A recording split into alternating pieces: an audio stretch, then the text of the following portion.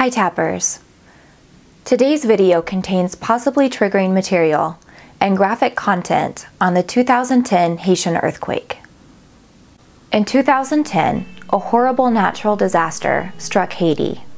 An earthquake laid waste to the below code standard buildings and 1 million people were affected. Thousands and thousands died. Hundreds of thousands more were wounded, homeless, and without support or aid, as hospitals were also destroyed, and those attempting aid were struggling to breach through the piles of rubble and coordinate amongst the chaos. Survivors waited days to be dug out, many by hand, as the machinery needed simply wasn't there. A woman working at the UN recounted this. "Geologists expect another big earthquake soon, but when?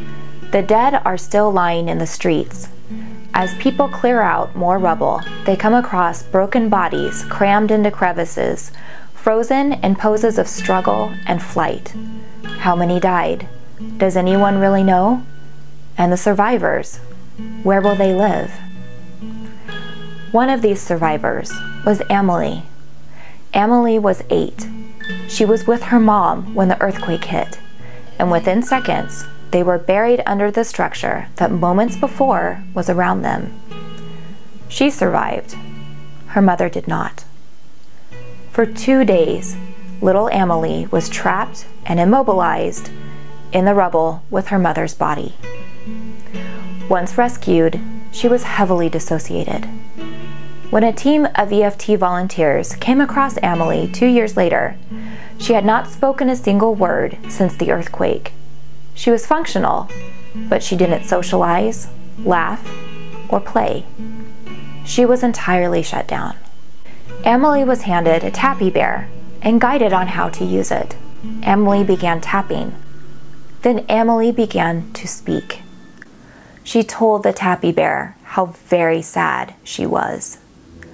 2 days later, she was laughing, talking, and playing with the other kids like any other 10-year-old. She received what she needed to bring herself back from the depths of that kind of despair with this. We could place any one of us in Amelie's story and know that we would likewise be devastated. I tell this story to emphasize that this tool is not only for kid stuff. Over the next few videos, I'm going to teach you how to make your own tappy bear, as well as other creative tools, and share with you how this tool is potent and useful for all people. I made this one thinking it would be for my daughter.